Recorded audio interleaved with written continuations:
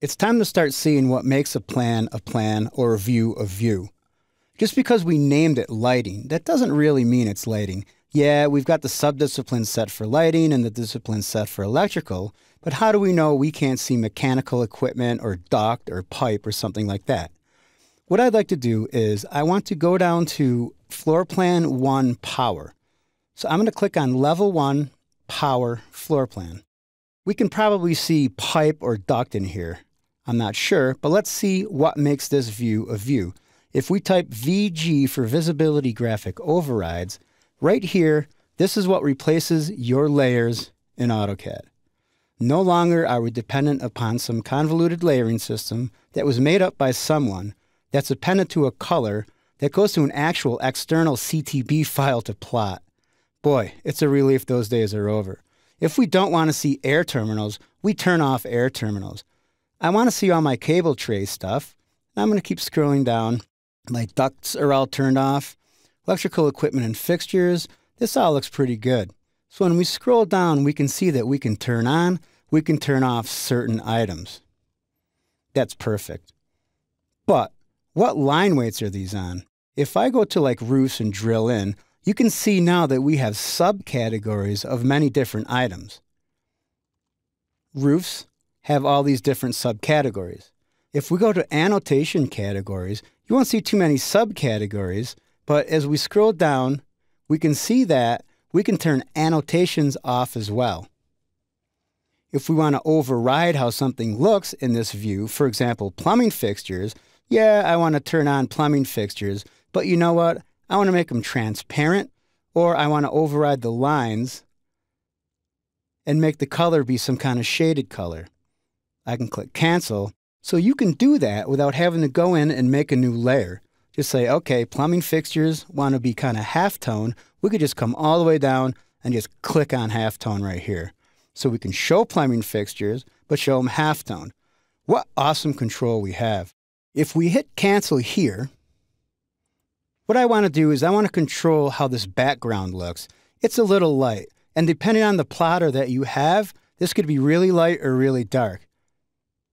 I'll show you what I recommend because, to be honest, the plotters at my work plot really light.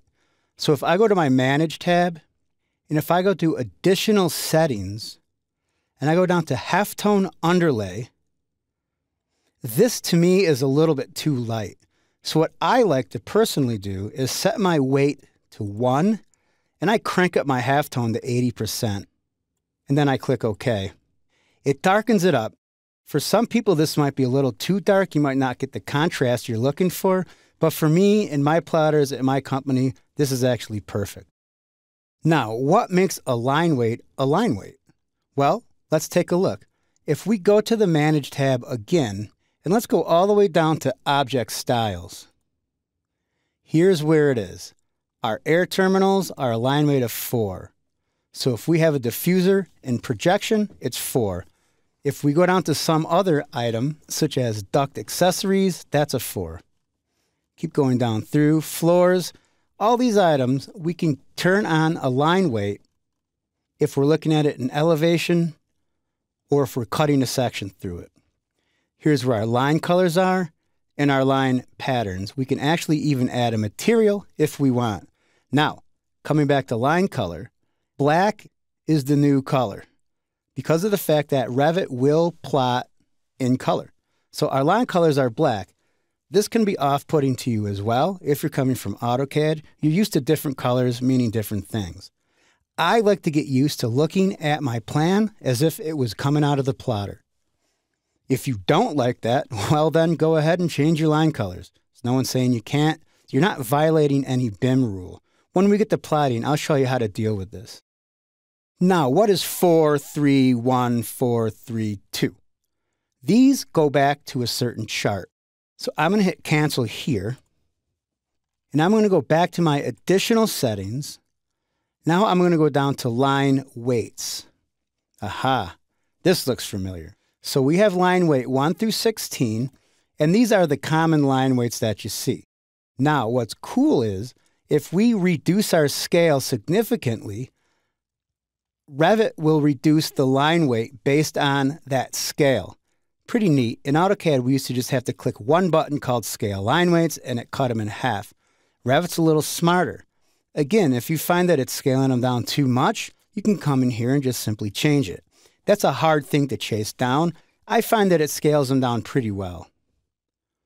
I'm going to hit cancel here.